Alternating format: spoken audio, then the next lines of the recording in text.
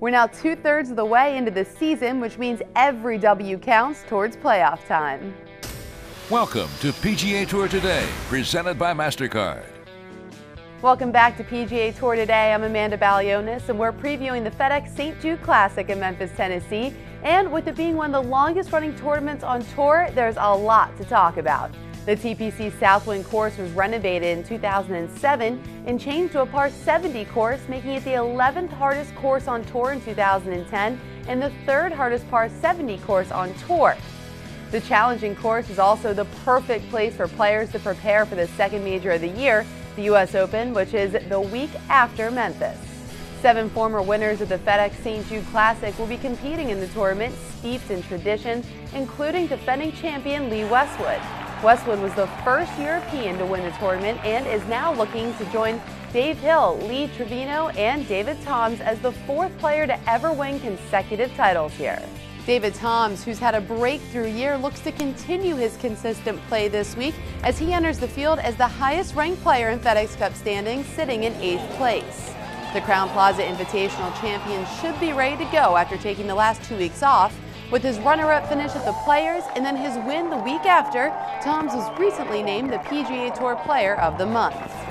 Toms will be playing with Jonathan Bird and Brandt Snedeker at 1:27 p.m. Eastern, and also look for the young and talented grouping of Keegan Bradley, Jonathan Vegas, and Brendan Steele to tee off at 8:36 a.m. Eastern, which you can only find on PGAtour.com on Morning Movers. With the St. Jude's Children's Hospital in the title of the tournament, it's obvious that charity is hugely important to this event. Since 1970, the tournament has raised $25 million for St. Jude's Children's Hospital, and this year the players are taking it upon themselves to make sure that number keeps going up. Brian Gay, who made 25 birdies when he won the tournament in 2009, has pledged to donate $100 for every birdie he makes this week to the Children's Hospital. Bryce Mulder, Tom Fernese Jr., and Brendan Steele have all followed suit, and even Phil Mickelson, who isn't even playing in the tournament, said he'll match Gay's $100 for every birdie the 2009 champion makes. For more on what's going on out in Tennessee, let's throw it out to our SiriusXM guys, starting with Bill Rosinski. Amanda, Lee Westwood is here to defend his title, and to say the least, he's oozing with confidence. Now, sometimes that oozing makes you think he's a little cocky, but that's just Lee Westwood. Let me tell you something about Lee Westwood that people don't know. He sent a letter after he won here a year ago to this golf course and to the club and its members. He wanted to make sure that all the members got a copy of this letter. In it, he thanked them for their hospitality a year ago. He said he would be here to defend his title.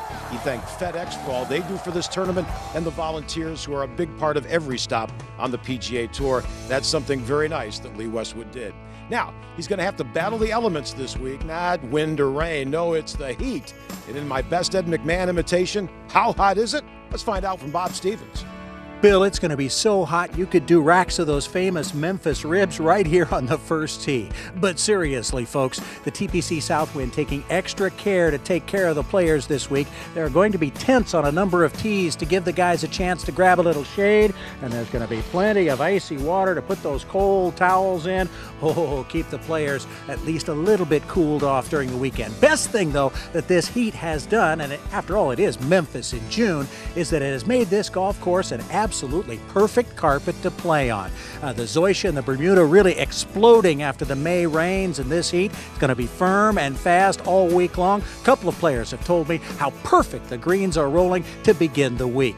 We'll be here, of course, all week long on the PGA Tour Network. Our opening round coverage begins at noon Eastern. That's 11 o'clock Graceland time. Amanda?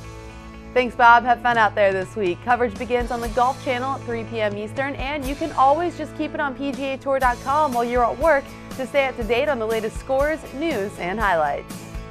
PGA Tour Today is presented by MasterCard, which invites you to play like a PGA Tour player at select TPC courses.